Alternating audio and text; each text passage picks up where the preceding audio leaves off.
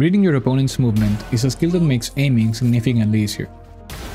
Understanding the way players can and usually move in your game of choice is crucial for you to be able to consistently hit your shots. But, as you know, in FPS games, a single millisecond can be the deciding factor on the outcome of your duels.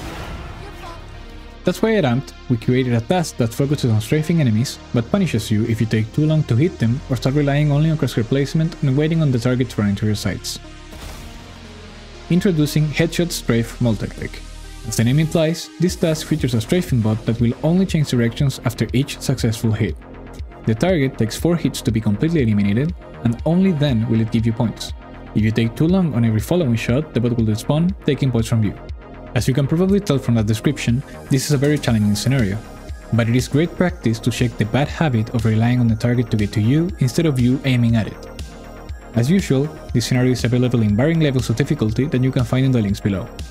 I am sure that this task will be of great help the next time you face strafing enemies. This is Holographer56, take care and happy grinding my friends.